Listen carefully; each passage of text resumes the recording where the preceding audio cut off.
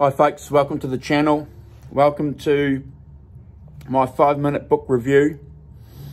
Happy birthday, America. Today is the 5th of July here in New Zealand, and it will be the 4th in the United States. So to all our American friends, happy birthday, America. So that leads us to the title of this episode's book.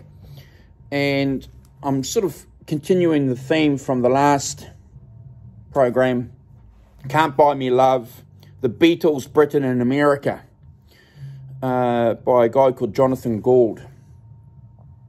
That's the paperback there. I got this book in 2013. It was recommended to me by a very good friend. I've read this book, I kid you not, at least 4 times and referenced it many times. One of the reasons why this book, this is a must-read if you're a Beatles fan. It is a must-read. Gould manages to do 2 things really, really well. He's a trained anthropologist, so he manages to articulate the social, political context of what was happening in the United States and Britain into the Beatles story, which is really, really well done. Manages to do this thing that we talk about on the channel often, an archaeology of what was happening. He does it really, really well.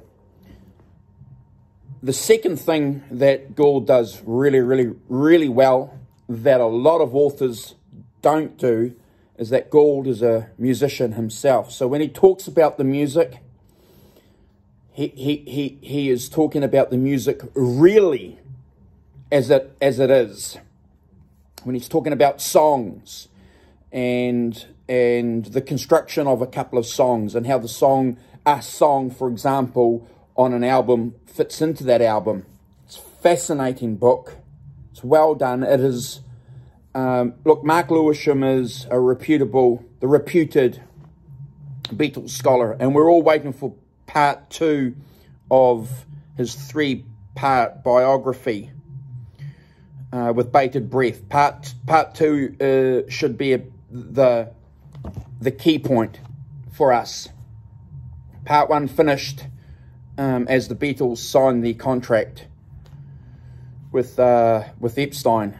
Part 2 and Part 3 are going to be the defining biographies. But in the meantime, while we wait for Part 2, please check out, can I get that in there? Please check out this book. I can't recommend this book more than, you got to read it. It's fascinating. There's one point in this book that I found remarkable. He talks about he conveys a story where somebody is talking about how they're traveling from one side of the States to the other side in the course of a family trip and business. And the White Album had been just dropped. And in the course of traveling from the East Coast to the West Coast, this person said everywhere they went, music from the White Album was being played, whether it was in shops, service stations, gas stations, restaurants. Yeah,